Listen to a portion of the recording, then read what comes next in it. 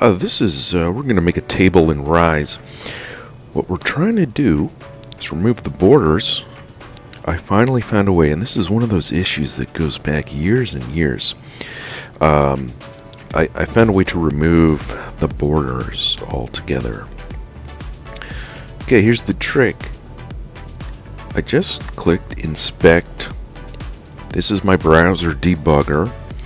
I'm going to, so there's my table. Here's my TD, table data. I'm going to go to Edit as HTML. It already has a style tag there. I'm just going to do border:0. And unfortunately, you have to do it on every single TD, border:0. And that does it. If you have a big table, this could be kind of tedious, but there's no other built-in way in Rise to remove the borders.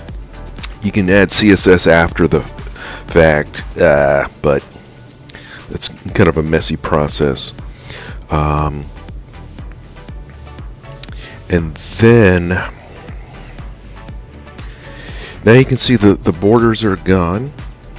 Good. Looks like it's working. And I would advise you to get your table set up the way you want, and then at the very end, turn off all the borders with your debugger. Although it looks like it saves that style. I just added a new row, and it kept the no border style. So I don't know.